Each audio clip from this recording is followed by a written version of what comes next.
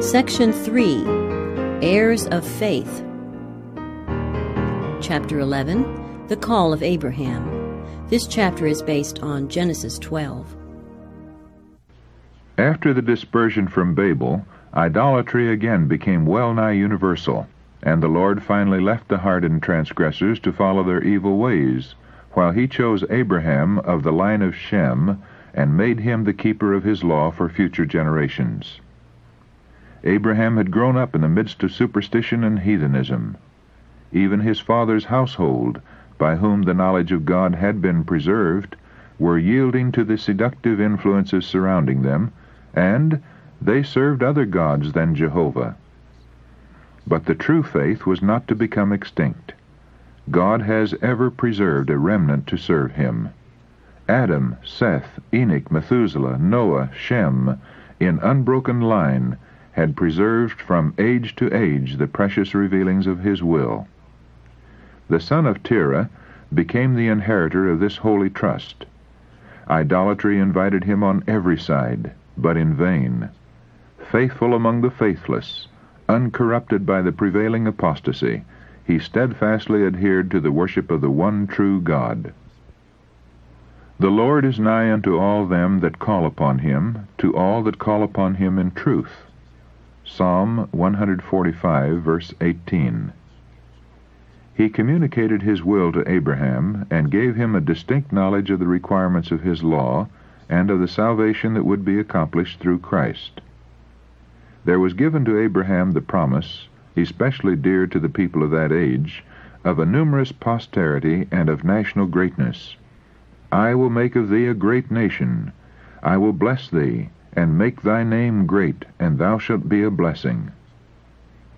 And to this was added the assurance, precious above every other to the inheritor of faith, that of his line the Redeemer of the world should come.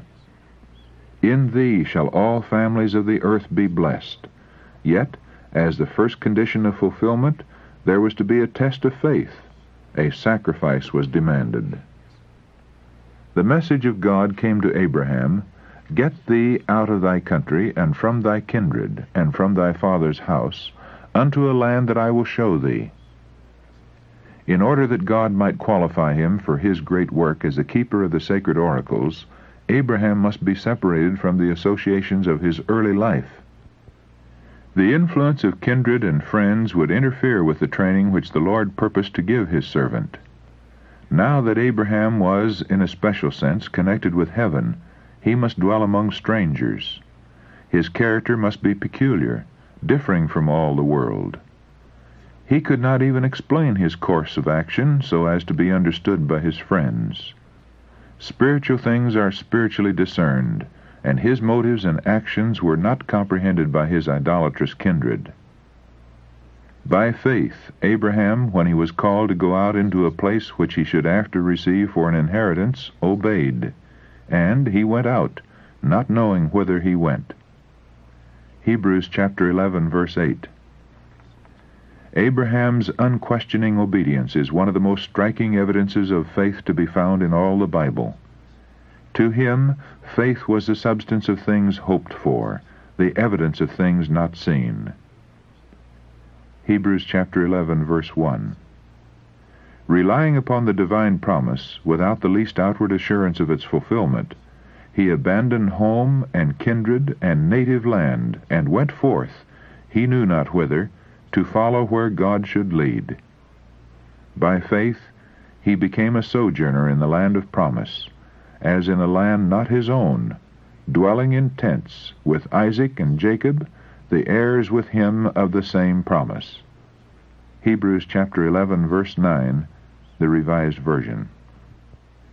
It was no light test that was thus brought upon Abraham, no small sacrifice that was required of him.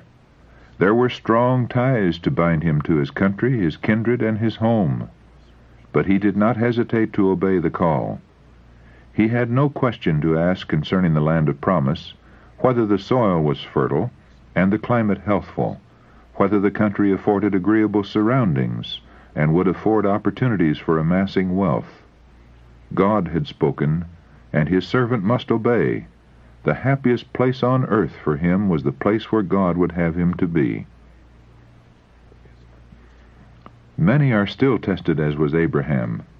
They do not hear the voice of God speaking directly from the heavens, but he calls them by the teachings of his word and the events of his providence. They may be required to abandon a career that promises wealth and honor, to leave congenial and profitable associations, and separate from kindred, to enter upon what appears to be only a path of self-denial, hardship, and sacrifice. God has a work for them to do, but a life of ease and the influence of friends and kindred would hinder the development of the very traits essential for its accomplishment. He calls them away from human influences and aid, and leads them to feel the need of his help, and to depend upon him alone, that he may reveal himself to them. Who is ready at the call of providence to renounce cherished plans and familiar associations? Who will accept new duties and enter untried fields, doing God's work with firm and willing heart, for Christ's sake counting his losses gain? He who will do this has the faith of Abraham, and will share with him that far more exceeding and eternal weight of glory, with which the sufferings of this present time are not worthy to be compared. 2 Corinthians chapter 4, verse 17, and Romans chapter 8, verse 18. The call from heaven first came to Abraham while he dwelt in Ur of the Chaldees, and, in obedience to it, he removed to Haran. Thus far his father's family accompanied him, for with their idolatry they united the worship of the true God. Here Abraham remained till the death of Terah. But from his father's grave the divine voice bade him go forward. His brother Nahor with his household clung to their home and their idols. Besides Sarah, the wife of Abraham, only Lot, the son of Haran, long since dead, chose to share the patriarch's pilgrim life. Yet it was a large company that set out from Mesopotamia. Abraham already possessed extensive flocks and herds, the riches of the East, and he was surrounded by a numerous body of servants and retainers. He was departing from the land of his fathers, never to return, and he took with him all that he had, their substance that they had gathered, and the souls that they had gotten in Haran. Among these were many led by higher considerations than those of service and self-interest. During their stay in Haran, both Abraham and Sarah had led others to the worship and service of the true God. These attached themselves to the patriarch's household and accompanied him to the land of promise. And they went forth to go into the land of Canaan, and into the land of Canaan they came. The place where they first tarried was Shechem, under the shade of the oaks of Moreh, in a wide grassy valley, with its olive groves and gushing springs between Mount Ebal on the one side and Mount Gerizim on the other. Abraham made his encampment. It was a fair and goodly country that the patriarch had entered, a land of brooks of water, of fountains and depths that spring out of valleys and hills, a land of wheat and barley and vines and fig trees and pomegranates, a land of oil, olive, and honey. Deuteronomy chapter 8, verses 7 and 8. But to the worshipper of Jehovah a heavy shadow rested upon wooded hill and fruitful plain. The Canaanite was then in the land. Abraham had reached the goal of his hopes to find a country occupied by an alien race and overspread with idolatry. In the groves were set up the altars of false gods, and human sacrifices were offered upon the neighboring heights. While he clung to the divine promise, it was not without distressing forebodings that he pitched his tent. Then the Lord appeared unto Abram, and said, Unto thy seed will I give this land. His faith was strengthened by this assurance that the divine presence was with him, that he was not left to the mercy of the wicked. And there builded he an altar unto the Lord who appeared unto him. Still a wayfarer, he soon removed to a spot near Bethel, and again erected an altar, and called upon the name of the Lord. Abraham, the friend of God, set us a worthy example. His was a life of prayer. Wherever he pitched his tent, close beside it was set up his altar, calling all within his encampment to the morning and evening sacrifice. When his tent was removed, the altar remained. In following years there were those among the roving Canaanites who received instruction from Abraham, and whenever one of these came to that altar, he knew who had been there before him, and when he had pitched his tent, he repaired the altar, and there worshipped the living God. Abraham continued to journey southward, and again his faith was tested. The heavens withheld their rain, the brooks ceased to flow in the valleys, and the grass withered on the plains. The flocks and herds found no pasture, and starvation threatened the whole encampment. Did not the patriarch now question the leadings of providence? Did he not look back with longing to the plenty of the Chaldean plains?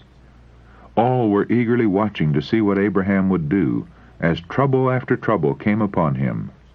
So long as his confidence appeared unshaken, they felt there was hope. They were assured that God was his friend, and that he was still guiding him. Abraham could not explain the leadings of providence. He had not realized his expectations, but he held fast the promise, "I will bless thee, and make thy name great, and thou shalt be a blessing." With earnest prayer he considered how to preserve the life of his people and his flocks, but he would not allow circumstances to shake his faith in God's word. To escape the famine he went down into Egypt. He did not forsake Canaan, or in his extremity turn back to the Chaldean land from which he came, where there was no scarcity of bread. But he sought a temporary refuge as near as possible to the land of promise, intending shortly to return where God had placed him. The Lord in his providence had brought this trial upon Abraham to teach him lessons of submission, patience, and faith, lessons that were to be placed on record for the benefit of all who should afterward be called to endure affliction. God leads his children by a way that they know not, but he does not forget or cast off those who put their trust in him. He permitted affliction to come upon Job, but he did not forsake him. He allowed the beloved John to be exiled to lonely Patmos, but the Son of God met him there, and his vision was filled with scenes of immortal glory. God permits trials to assail his people, that by their constancy and obedience they themselves may be spiritually enriched, and that their example may be a source of strength to others. "I know the thoughts that I think toward you, saith the Lord, thoughts of peace and not of evil." Jeremiah chapter 29, verse 11. The very trials that task our faith most severely, and make it seem that God has forsaken us, are to lead us closer to Christ, that we may lay all our burdens at his feet and experience the peace which he will give us in exchange. God has always tried his people in the furnace of affliction. It is in the heat of the furnace that the dross is separated from the true gold of the Christian character. Jesus watches the test. He knows what is needed to purify the precious metal, that it may reflect the radiance of his love. It is by close testing trials that God disciplines his servants. He sees that some have powers which may be used in the advancement of his work, and he puts these persons upon trial. In his providence he brings them into positions that test their character and reveal defects and weaknesses that have been hidden from their own knowledge. He gives them opportunity to correct these defects and to fit themselves for his service.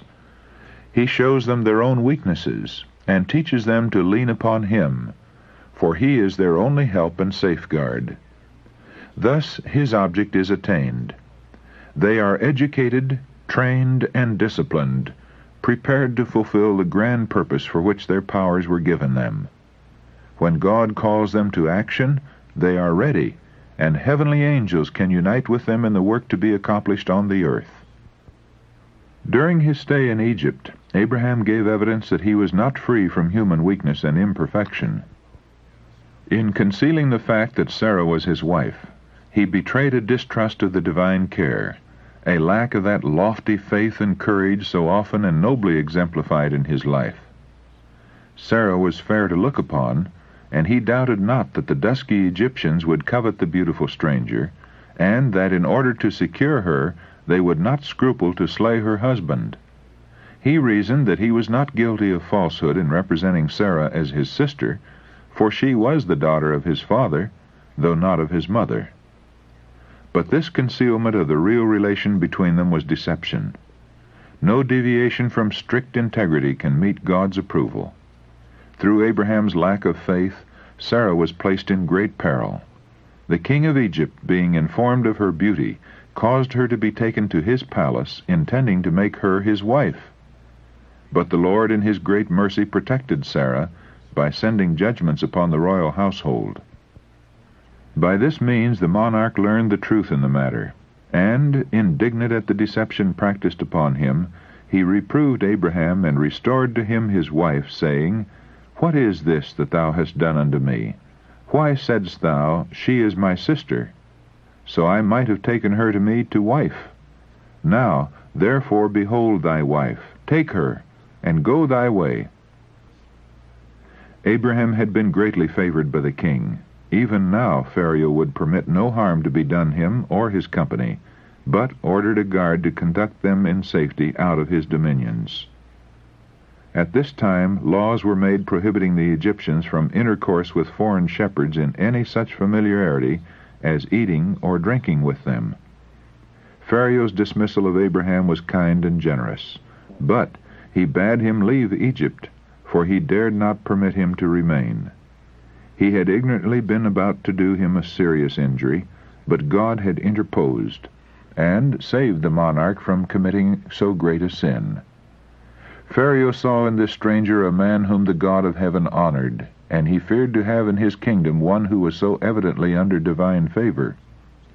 Should Abraham remain in Egypt, his increasing wealth and honor would be likely to excite the envy or covetousness of the Egyptians, and some injury might be done him, for which the monarch would be held responsible, and which might again bring judgments upon the royal house. The warning that had been given to Pharaoh proved a protection to Abraham in his after-intercourse with heathen peoples. For the matter could not be kept secret, and it was seen that the God whom Abraham worshipped would protect his servant, and that any injury done him would be avenged. It is a dangerous thing to wrong one of the children of the King of Heaven. The psalmist refers to this chapter in Abraham's experience when he says, in speaking of the chosen people, that God reproved kings for their sakes, saying, "Touch not mine anointed, and do my prophets no harm." Psalm 105, verses 14 and 15. There is an interesting similarity between Abraham's experience in Egypt and that of his posterity centuries later. Both went down into Egypt on account of a famine, and both sojourned there. Through the manifestation of divine judgments in their behalf, the fear of them fell upon the Egyptians, and enriched by the gifts of the heathen, they went out with great substance.